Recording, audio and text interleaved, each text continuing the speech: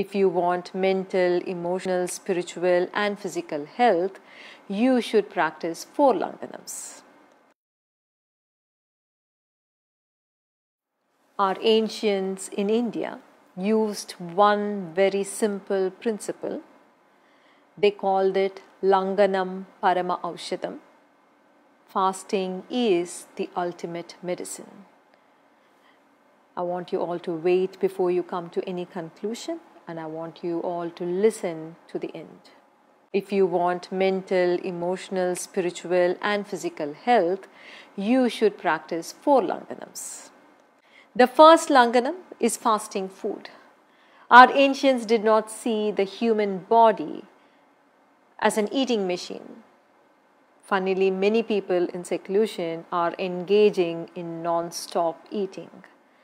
This kind of eating will only make you more sick and is going to make you more prone to infections. Eat only when your digestive fire actually burns and asks for it, not when your tongue asks. That will also give some break to whoever is cooking at home. Start eating only when your breath is flowing strongly through your right nostril.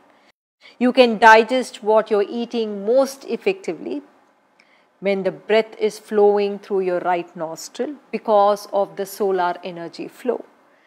Practice any kind of fasting. You can practice intermittent fasting, water fasting or soup fasting. Remember, even animals fast when they are sick or want to heal themselves.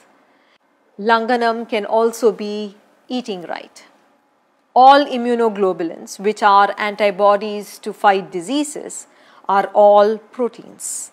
Eating right will mean taking the right amount of protein into your diet to enhance immunity. The second Langhanam is fasting breath. Just as the more heat an engine produces, the faster it burns out.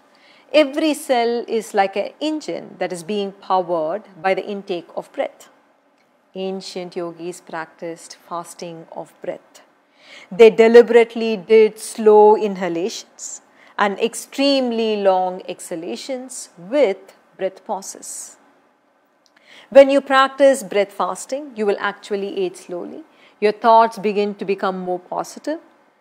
You can more easily break away from negative thinking. The third Langhanam is fasting hurtful and pessimistic speech. Very few people have Vak Shakti or the power of speech to manifest their goals. The more consciously you speak words that are true and cause joy to others in a very pleasing tone, your Vak Shakti grows.